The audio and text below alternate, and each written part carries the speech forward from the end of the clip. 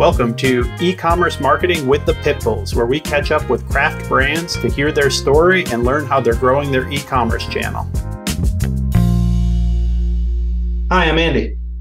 And I'm Lindsay. And today we're joined by Kuljit Rakhra. He is the co-founder of Takasa, a certified organic fair trade bed linens brand. So Kuljit, thank you so much for being with us. Thank you for having me. Could you take a second, just kind of introduce yourself and Takasa? Tell us a little bit about how you founded the brand and your story up to this point. Yeah, absolutely.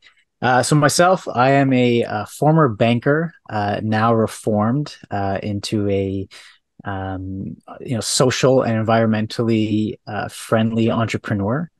My wife and I founded Takasa in 2020. We actually launched March 3rd, 2020, about a week before the pandemic and the world shut down. So it's quite an interesting time to launch a brand. We had to throw all of our business case assumptions out the window and sort of just start over again.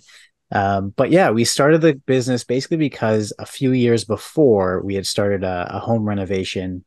And we looked at, the things that we were buying and the things that we were using and seeing their impact on both the environment and the people making them.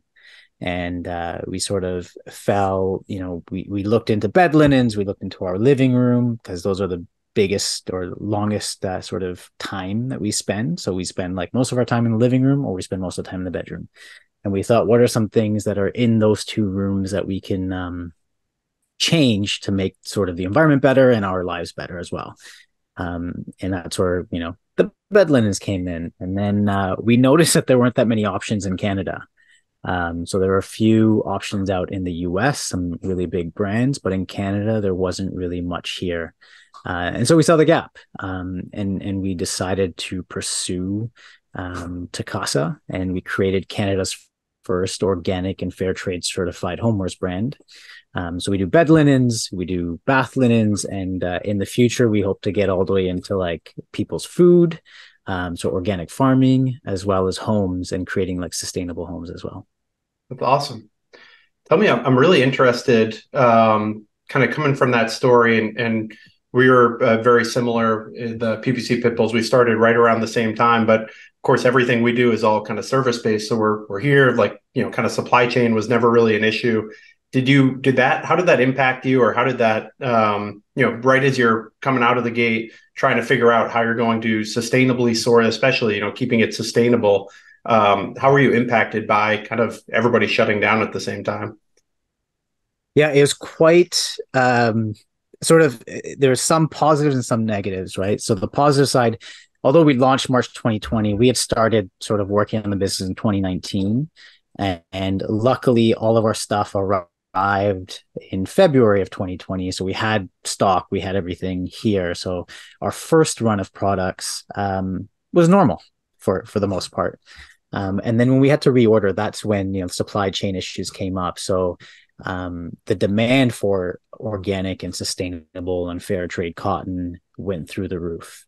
And so we saw our cotton prices go up. And then the time to get those products went from about 5 months to about 9 months, and in some cases a year. So we had to order far in advance. And not only that, container prices went up. And we like to sort of bulk buy so that we fill a container and bring it in, and that makes sure sort of there's no contamination or anything else with our products. So you add all those costs together, and it ended up really like impacting our cash flow, because all of a sudden a $4,000 or $5,000 container was $20,000. So things that we didn't forecast that we had to forecast and then deal with. Yeah, that's amazing. And then did you get over before, kind of as you were going through this, were you out with your suppliers in person, or prior to that, how did you go through kind of the sourcing decision? Yeah. So prior to sort of picking the two main factories that we use, we actually, I went out to India. I visited 8 factories and sort of made sure that the claims we're making are true, right? So making sure that the facilities are clean, the employees are not being mistreated, making sure that the cotton they're using is actually fair trade cotton and certified organic. So we do rely on third parties to audit them, but I wanted to go in person and see them. So yeah, I was able to in 2019 go out, visit all the factories, meet the owners, meet the workers, which was a great experience. That's awesome. Probably in some ways very fortunate timing, right? You kind of got in under the wire there, figured out all your sourcing, and then responding to that demand. It was at that point not like anybody could form new supplier relationships because it was just everything was so shut down. Yeah, there's a lot of good things happen before and good things after, so it's fortunate timing. Yeah. I want to ask about the process of getting organic and fair trade certified. What does that look like? And was it like an arduous task to do? Yeah, surprisingly, it's arduous and expensive. So part of it is the certifying bodies want to make sure that, from the seed all the way to final delivery, that everything meets their criteria. That includes like our packaging, that includes like cardboard inserts.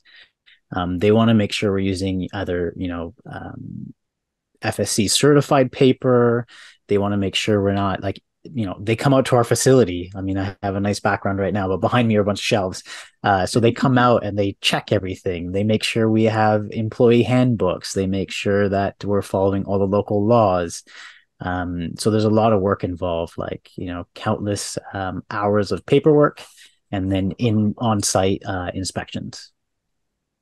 Were you prepared for that when you got into looking into those certifications? Did you already know ahead of time that it was going to be the process that it was, or were you surprised by the process? Yeah, no, I wasn't. So, fortunately, it's a really small community in terms of the number of companies that are certified.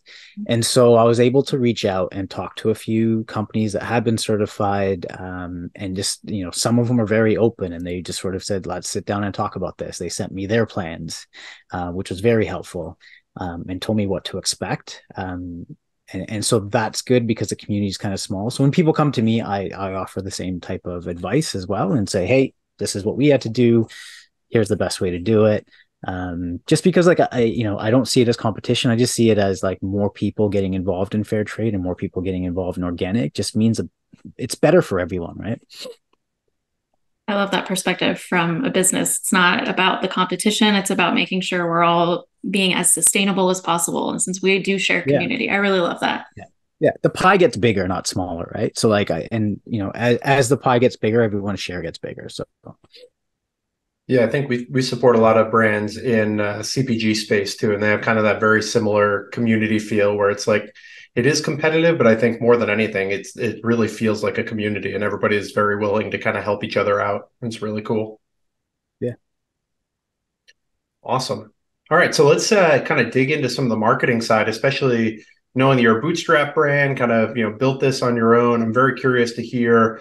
We're always interested in kind of digging into some of the ways that you can build a brand, maybe without a ton of, funding behind you or some kind of massive investment. So I know you had mentioned before we hopped online that you kind of started out with affiliate. Tell us a little bit about that and kind of what brought you down that path and how you started there. Yeah, so we didn't completely start an affiliate. We started, but our major sort of source of traffic right now is affiliate. I wish we had learned about it earlier. That's my number one advice when people come to me for sort of, hey, I'm starting a business. What should we do? And if you're selling goods, a good thing to do is sign up for one of the affiliate programs like Share a Sale or, Refersion or something like that to get in there. And mainly because, and we focus mainly on press and bloggers versus influencers or customer-based affiliate programs. And that's mainly because, as a new brand, you want to get word out there and you want to get that credibility that is, lends itself when you get a newspaper or a magazine publishing about you. And then you also get their cool little like logo on your webpage saying as seen in. So yeah, we started off, once we learned about this whole affiliate program, it made our press outreach so much easier as well. because a lot of these articles that we see out there are sort of, hey, how do we make money because we're not advertising anymore? Well, let's do the affiliate. So every click and a purchase results in some sort of kickback to the publishers. That's really interesting. I hadn't really thought of it with that take, but knowing kind of that PR piece is so big, but having the affiliate set up before you get started with all that just makes it that much easier to get into these different publications. We spent the first we spent the first 6 months like pitching, and like getting very, very little like airtime, and then bumped upon this like share a sale and skim links, and then we're like, oh, we're on this now, and then all of a sudden all the publishers are like, oh, okay, we'll publish you now, we'll add you to our listicle, we'll talk about you. You want to sort of be fair as well, right? You want to try to share in the good, and that's part of it as well, right? So we can't afford as a small brand to spend $5,000 on a magazine article or a magazine publication, but if we're going to offer them a little commission on any sales that they get, then it sort of works out for both of us. Gotcha. Is that all set up through something like a share sale as far as like the actual logistics of it, and, publishing a separate link for them for each individual publication? Yeah, there's multiple ways of doing it, but share sale is probably, in our opinion, like the easiest way to do it. And you sign up. A lot of the publications use a program called Skim Links, which basically is automated. Once you get onto share sale, you can add Skim Links as an affiliate, and that basically allows almost any publication, they're mostly signed up for Skim Links, to sort of anything that they send to your site, it automatically calculates it and says, hey, this is on affiliate, and you'll get some commission from it. But there are a few publishers that we work directly with and have customized rates for them. Gotcha. Did you have any issues with kind of, data sharing and trying to figure out kind of, I guess contractually, like how you set that up to make sure, I haven't worked a ton in affiliate, but I would guess that, really the publication is more at risk there of, making sure that you're giving them your data back. Yeah. With share sale, there's a bit of code that you put into your site, and there's an app that gets added in that helps with the tracking. It's not perfect because if someone's private browsing or anything else, like sometimes it just doesn't come through. But you do your best to track as best as possible and allow share sale to sort of do its job. Gotcha. That's cool. And it sounds like you have also done some SEO work in Google Ads. Tell me a little bit about what you're doing on Google Ads. Yeah, so Google Ads, we are, we were doing shopping ads, and we were doing search and branded search, and then Performance Max came about a year ago, and we started on that and have been, that's sort of our number one sort of performer at the moment is Performance Max. We recognize that a lot of it's probably retargeting our existing customers. But at the same time, it works. So it's not like I'm going to be turning it off or switching things up. We try as best as possible to maximize for new customers. But we can clearly see when we send out an email that these customers are being retargeted at that same time, and then sales go up whenever we send out a campaign. So yeah, we kind of always kind of have that in the back of our heads, right? Is you never quite know are these new customers or not, but one of the pieces of advice I always give is like, well, as long as you're continuing to push spend, if you're putting more spend in and continuing to kind of scale and get purchases in at a similar result level, at a certain point, the existing customers are going to run out. So like kind of the pushing that to its scale limits kind of solves that problem a little bit. Obviously, it's still you have to kind of know what you're doing and use some rules of thumb to hopefully kind of adjust for some of those factors. But at a certain point, if you're really scaling those results up, it's not all existing customers. Yeah, absolutely. And again, you do have to adjust, and you have to watch out for it and see how your cost per acquisition is moving on a weekly basis, just to make sure. But yeah, there's a lot of benefits in sort of the automated part of Performance Max, especially for like, a team of two like we are at Takasa. So it makes things easier, right? Exactly. Yeah. Yeah, sometimes it's keep it simple, stupid, right? Just you can't overcomplicate it. Yeah. Get the setup in there and see and work with it. Yeah. I'd love to ask too, since you're a smaller team, when it comes to the creative aspects of Performance Max, was that something exciting for you all when you dove into it, or was that a little bit jarring to have to add in all of these, videos and images and logos to your search campaigns now instead of just regular text search? Yeah, no, we don't mind that because we one of the things that we invested in was photography and videography. This is a lovely picture of a bed on a balcony out in BC. So yeah, we didn't have a problem with that creative aspect, and we found that it was quite easy to just add in the creative, and they automatically sort of crop it for you, and you can adjust it as needed. And same thing with the video, you just sort of put in your YouTube videos, and we had some UGC videos, we had some other videos that we got created from a third party that sort of worked out really well for us. How often are you refreshing some of that stuff? On the campaign side, I guess, yeah, both on the, how often are you switching them out and to kind of feed the beast, so to speak? How often are you going through kind of new shots and new creative cycles? yeah, so new shots will probably add in, basically after we do a photo shoot. We do a photo shoot every like 6 to 8 months, and then we'll add in those shots then and any videos that we get. If we get any really good sort of UGC videos or UGC pictures, we'll add those in as well. So it's not really it's not scheduled per se, but we do it as and when. Gotcha.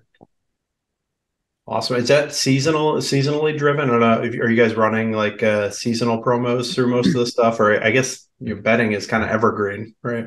Yeah, it's evergreen. We basically, whenever we add a new color or a new product, we do a photo shoot, and so that's when we'll set up for new creative.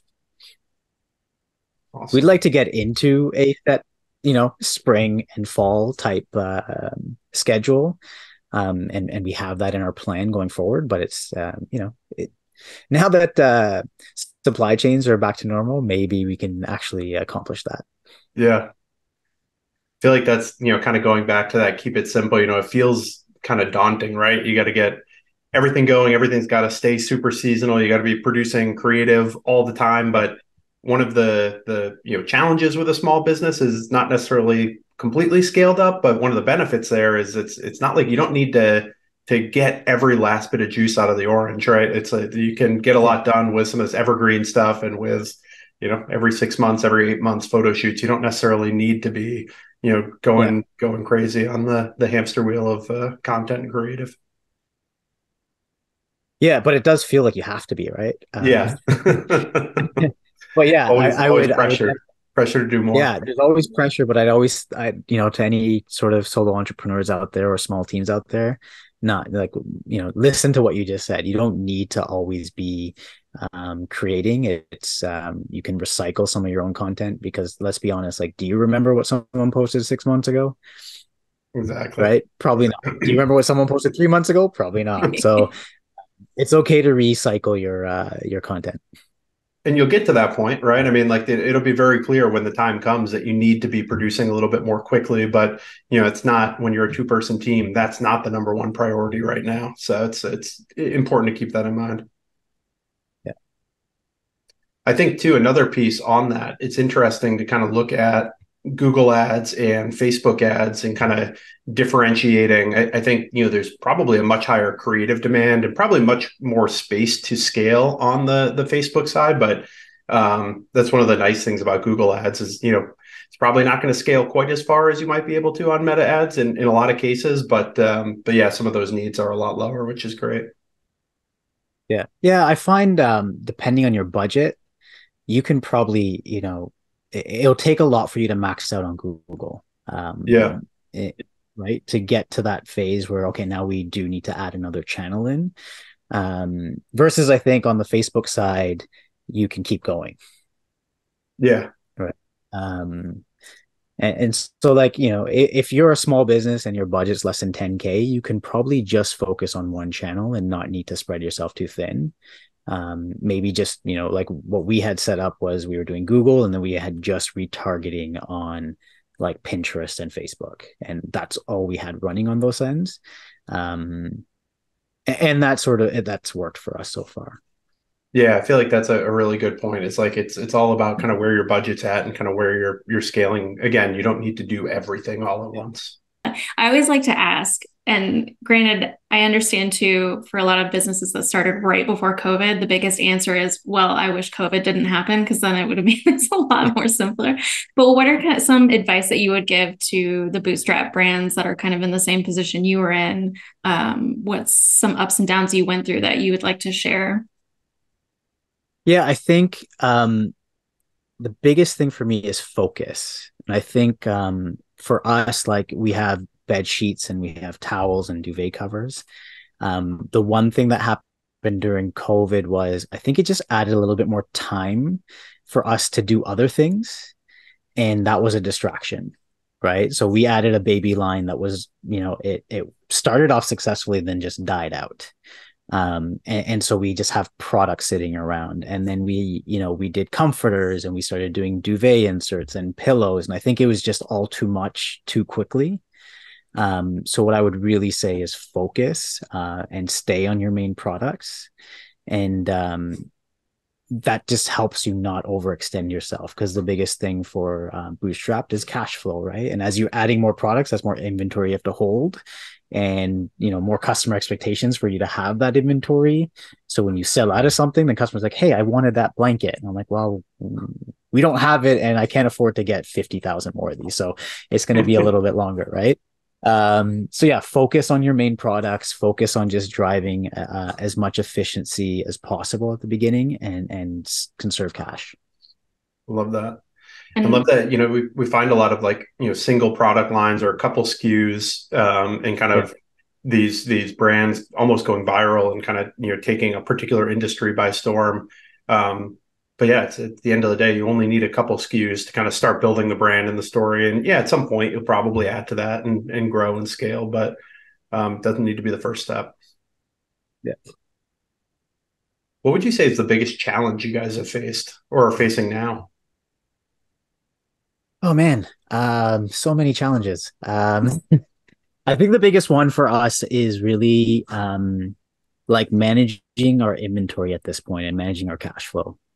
Um, just because like I feel like the first 2 years you're sort of living off the initial sort of inventory that you had and sort of rolling that over. Then as you expand your product lineup, then it's starting, and you want to add more colors, then you're starting to look at, okay, we have to pay 50% up front.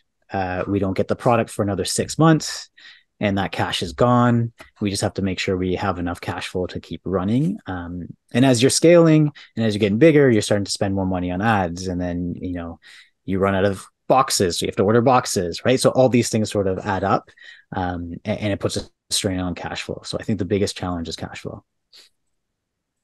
I'd love to Really know on cool. the opposite side of that, what is like a big benchmark that makes you feel like, or a milestone that you've hit that you're like, yeah, we've got this, or this feels like, yeah, we're doing it. Because I know in some CPG brands, it's in a certain store, or is it getting in a Yeah. publication? What for you kind of like really cements it?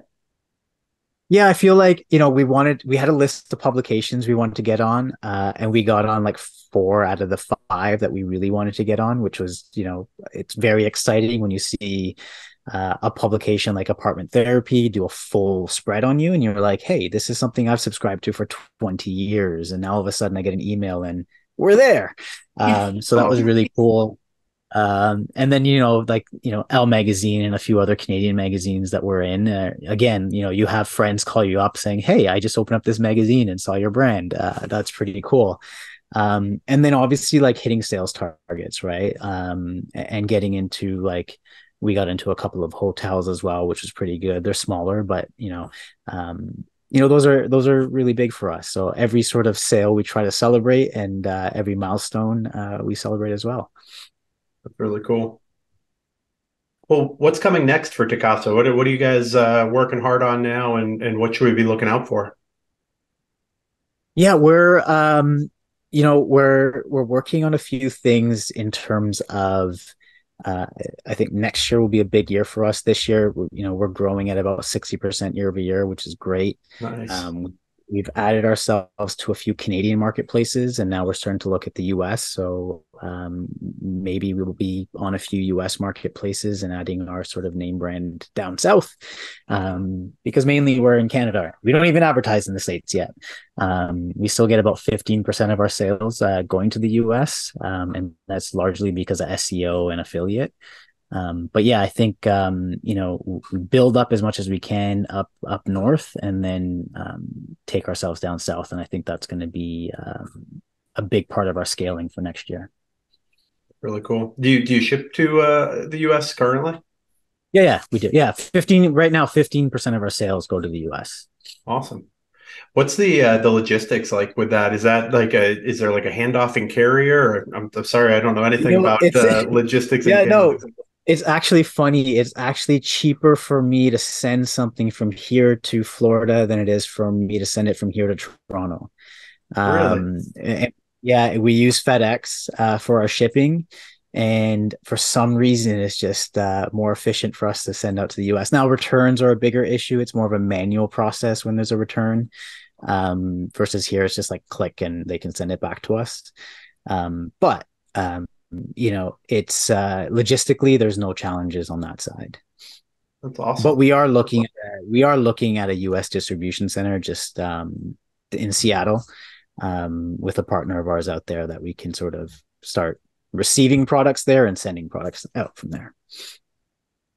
Definitely. Yeah, I can imagine that would make life a little bit easier, keeping it all on Yeah. one side of the border. Well, great. This has been good. I think we touched a lot of different points here, and I really appreciate you taking some time and sharing with us your growth story. So thank you so much for being here with us. Could you take a minute to tell our customers where they can find you and what they should expect when they get there? Yeah, absolutely. So thank you guys for having me on. This has been great as well, just having these conversations.